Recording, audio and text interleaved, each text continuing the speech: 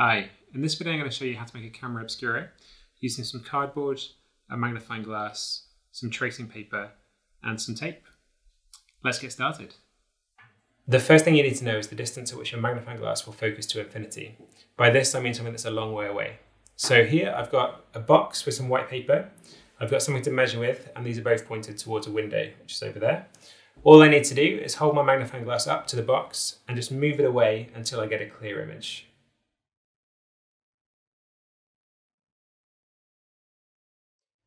So here I've got a clear image of the window.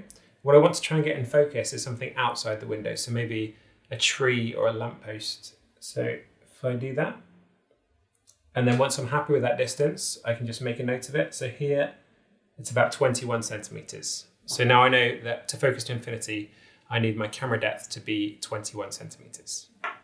To make the camera itself, you could start with a net and build it up, but I find it easiest just to start with a box that's already made. So here I've got my box. I know that 21 centimeters is the depth I need to make it. So all I'm going to do is mark 21 centimeters on here and then cut all the way around.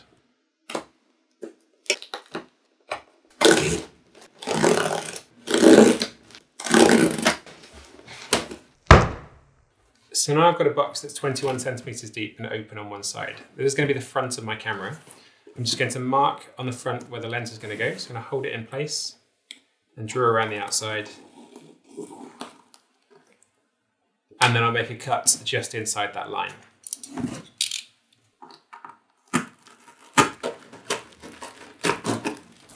To attach the magnifying glass, I'm just going to use some tape all the way around the outside.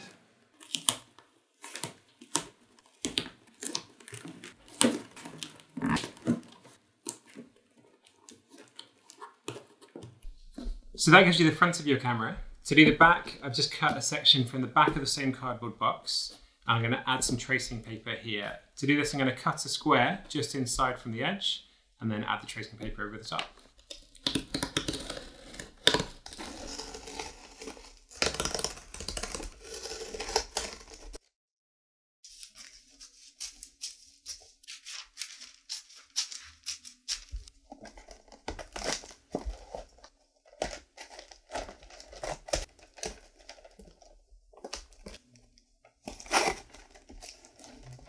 Okay, I've now got the front and the back of the camera.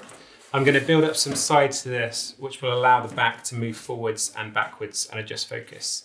So to do this, I'm just going to build 4 sides slightly wider than the widths of these all the way around, and that will allow the movement. So here I go.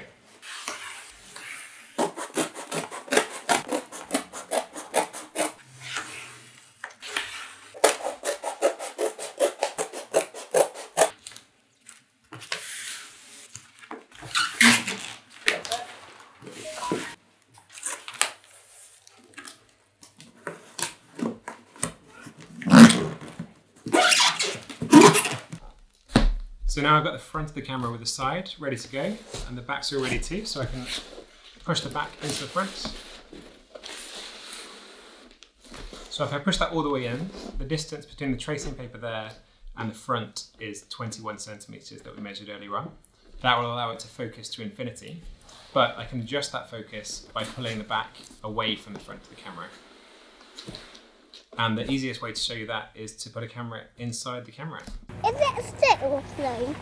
That is a stone. Can you drop it right in the middle of the puddle though? Yeah. Yeah? I got it in the one in the puddle. In the middle of the puddle. Oh, there's a tiny puddle over there cooking it, Mummy.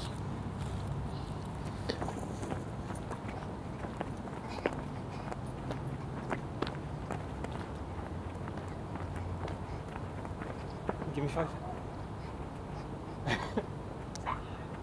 10.